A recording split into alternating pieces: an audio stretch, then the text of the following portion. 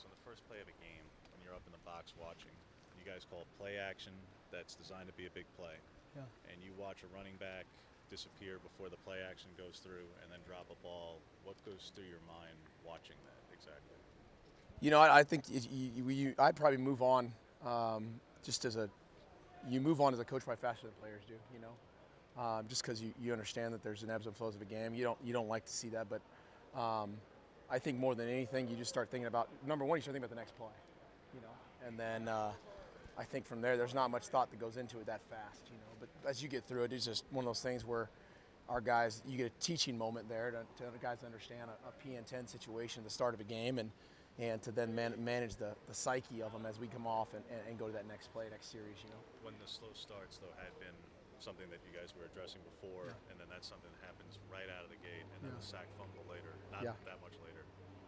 Surely in film review or whatnot, you have to be going, these are missed opportunities that when you were trying to address something, these are missed opportunities. Yeah, I think that's our job. Those are teaching moments, and I think going back and we address those things, we make sure that our guys understand. When we talk about starting fast, that how can we avoid them? What can we do different? How can we prepare them better to be ready for certain things right off the bat, and get them locked into those things? Because you can prepare all you want and tell them all you want, and then when it happens, they got to react, And so we try to make sure that those moments and those teaching videos and those things are available, and that's a perfect example, And I think that getting off to a good start is important for anybody. I think all the teams want to do that, And when we've done that, we've done a nice job, And so getting through that, I think, is part of the psyche that we're working through.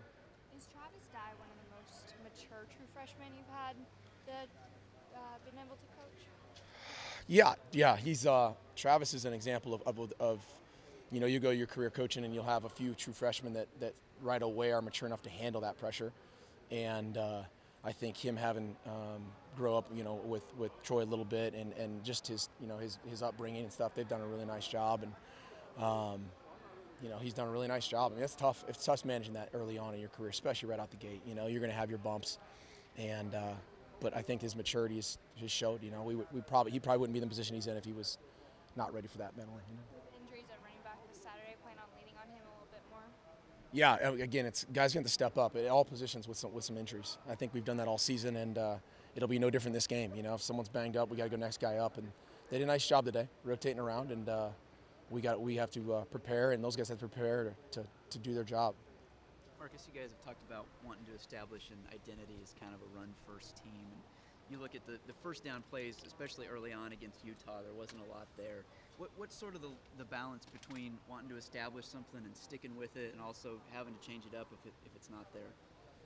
I think that's the course of a game. I think establishing the run philosophically is something that we believe we need to do, and I think we've shown that over games over the course of the season that we'd stick with it, and that's part of it.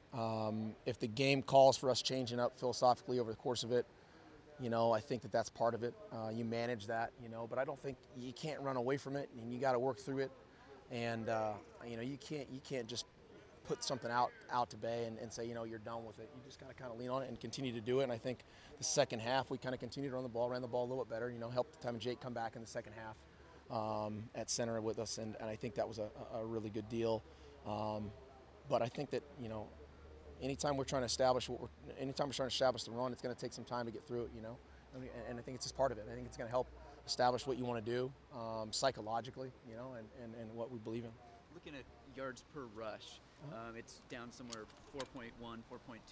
Is there a number that you shoot for on that, and is it just a matter of trying to break more big ones or being more consistent with it to get that number up? Yeah, I think that there's obviously goals you try to do with certain things like that. Everyone's probably got their different numbers. I mean, ours more realistic is going to be trying to be efficient in the run game, And I think that, us battling through the transition up front and transition in the backfield and in comparative to what we've had in the past and what we've done, I mean, we lost a pretty good guy last year that carried the ball a lot and a pretty good left tackle. And then we've got some moving pieces and some young guys, and establishing that run's going to be something we're going to do. But I think as far as yards per carry and stuff like that, that's something we definitely think about and talk about. But no exact number that probably is going to be no magic number. Cornerstone. Yeah, I mean, obviously you want to be efficient in it, and I think we continue to try to press that gas a little bit. I mean, is it tough? You mentioned, comparison to what happened in the past, and Oregon's got this, long tradition of offense. And is it tough to kind of have that in the rearview mirror and know that kind of that bar has been set here? I think that's the good part about it. I think that is the really good part about it. I think our guys understand that we've done. I mean, that's the same thing if you look back and, whatever you're trying to do, wherever you've been in the past, you want to be able to do that. But you can't hang your hat on the fact that you think you're going to be someone else. You've got to be who you are right now. And right now we're working through the process of understanding what we're trying to get done, and we want to be as explosive as we can. I mean, last week's game, ironically, was one of our most explosive games per play rate. It was 18% of our plays were explosive, and that's a goal we look at analytically, and we're looking at some of the big plays and things we're doing and how we can find more of those. And I think that it started to show there in the second half and some of the runs and staying with it. And the backs had a nice job and did a nice job up front. And we need to go ahead and continue that. And those are the pictures we're trying to show our guys to be able to continue moving forward. How different is this Arizona State team since Herm Edwards took over things?